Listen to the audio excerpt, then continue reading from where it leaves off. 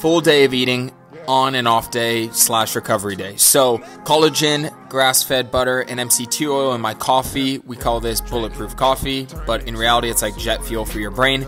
A little later I had breakfast, so just some fruit, eggs, and Canadian bacon. I jumped in the sauna for a little recovery. I wanted to get a little sweat, increase your heart rate just slightly for the day. Pretty simple lunch: rice, chicken thighs, and zucchini.